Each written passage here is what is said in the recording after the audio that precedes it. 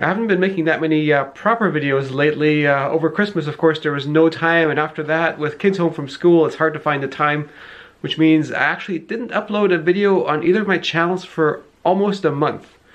But I have published one on my main channel lately, so at least I'm getting back in the swing of things. And I've actually got another video that's just about ready to go, but it's a sponsored video, and the sponsor would rather pay me before I publish it. So hopefully that'll be ready to go out later this week. We'll see. The sponsored video thing is something I'm getting a little bit more into lately. I did the EcoFlow video back in the summer-ish, and that was a sponsored video, and the experience for that was actually not too bad. So that type of sponsored video is okay.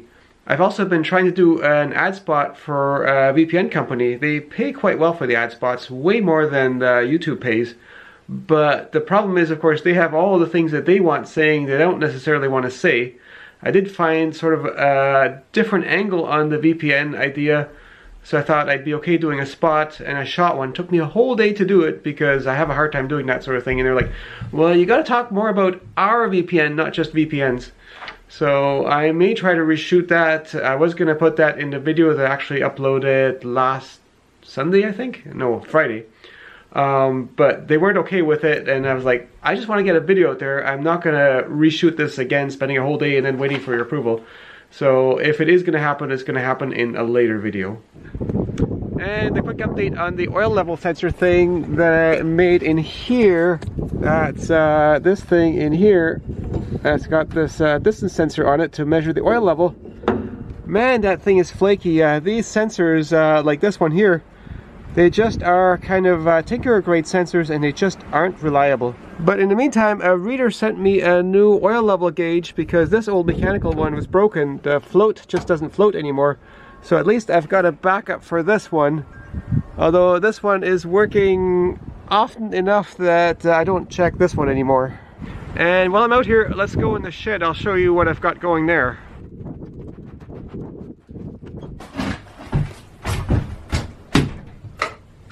It's always a little bit warmer in here.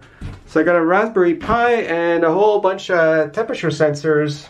This is all for this sponsored video, which hopefully will be coming out soon.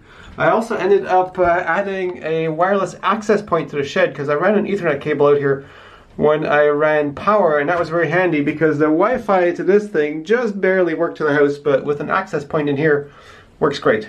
But these ultrasonic distance sensors, they very much remind me of the DHT22 sensors.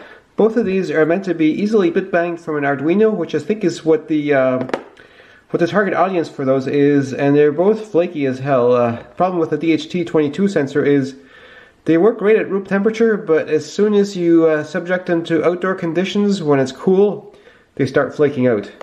Which is kind of ironic for a temperature sensor because it's supposed to go down to minus 20 degrees, and it does, it just gets really flaky. Temperature sensors that only work at room temperature. Who would have thought, eh?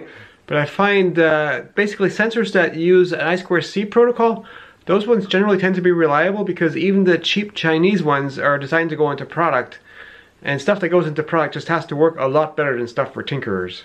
And speaking of cheap Chinese sensors, these are Chinese clones of 18B20 sensors off of Amazon or eBay, and they cost about 50 cents a piece, but they are inaccurate and noisy, and the worst part is sometimes they latch up where I have to power down the whole thing to get it to work again.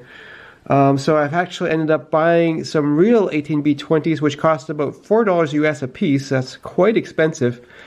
But those ones are a much cleaner signal and they work reliably. But for the most part, I've actually had pretty good luck with cheap Chinese sensors. Basically, if you buy anything off of eBay or AliExpress and it's a good price, it's some kind of Chinese imitation of the thing that you're looking for. But things like BME 280s or BMP 280s or load cell amplifiers, those have worked pretty good for me. A to D converters, a little bit hit and miss, but overall not too bad. And I've been buying a fair number of these sensors, all for experiment type videos, and those almost always involve a Raspberry Pi connected to a bunch of sensors and logging the data as I do some kind of mechanical or thermal experiment. And the videos on that have actually been doing fairly well. Not as well as project videos used to do, but my project videos don't do as well as they used to do, so the experiments are actually doing relatively well, and I quite enjoy doing that sort of thing because in that sort of video I end up learning something too. I'm always curious what the results are going to be. And the experiment videos doing well is what motivated me to build this whole strength testing apparatus. And once I'm done with this video, I'll do some more tests on this because somebody sent me some lilac and sweet gumwood to test. And it should be relatively straightforward to just run those through because it's relatively automated. And I've got a whole list of videos that I'd still like to do with that strength testing apparatus. It's just I don't want to do them all in a row because if there was 10 videos with that apparatus, I think it would get kind of boring for a lot of people. And speaking of videos that not everyone likes, I've been getting a bit more into making shorts lately. I don't like this whole idea of everything going to mobile and TikTokification of things, but I've realized actually to some extent I've been making shorts all along, or at least I've made the occasional video that was less than a minute long. And the shorts format is kind of great for setting the expectation of this is not a serious video, this is just a quick little novel video, so shorts are great for that. What I don't like is the vertical aspect ratio because most of my regular audience, I think, views them on a computer or a tablet, and that just looks terrible. But I've been experimenting. The most recent short is actually only 1 pixel higher than it's wide, so it's still in portrait format. But Googling around, actually, shorts can be square, so I think my future shorts will all be square, because that's kind of a good compromise for working well on mobile and working well on desktop. In fact, if you look on Facebook, a lot of videos on Facebook are square, so again, it's a good compromise between mobile and desktop. So I think I will be going back to videos that are like 7, 10 years old, that sort of thing, that I think very few people remember. Some of those that are very short to begin with, and editing them down to a short. And when I revisit a video, I can usually do a better job of the edit, because just by not having shot it straight away, it's much easier to see stuff that's not that exciting that you can cut out. So I uploaded a video like that just yesterday, which was a video that was originally only 42 seconds long that I shot in 2015, and going over it again is now 30 seconds long, and it's uploaded as shorts, and at least for the first 20 hours or so, it's actually done better than my other shorts.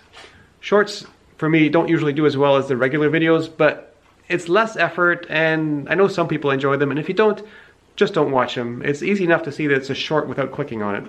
But there's not a whole lot of money to be made on shorts on mobile. So this is my most successful short, with it's got 300,000 views. And let's look on here. This is the views over time, excluding the first day, because that was a big spike. But we look at revenue. That was just initially, and then it kind of drops off to pretty much nothing. So what gives?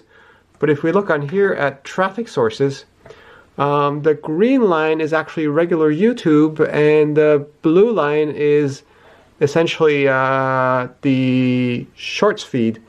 So the shorts feed really picked up after the initial thing. So here's regular YouTube dropping off, and the shorts feed picked up after that. And looking at the revenue, basically there was money to be made while it was on regular YouTube, and this big surge on shorts resulted in 0 revenue. So if you see somebody really killing it with shorts, making lots, they get like 1 million views, they're not killing it with ad revenue, because probably YouTube hasn't figured out how to actually monetize those shorts on mobile yet. Right now I think their push is to kind of get established in there against TikTok and all that, and maybe they'll figure out how to make money off of it later. And last year I did a 5-year update video on my belt sander, which people quite enjoyed. And some people have been asking about my jointer, and that jointer is now 10 years old. So I figure I might make an update video on that.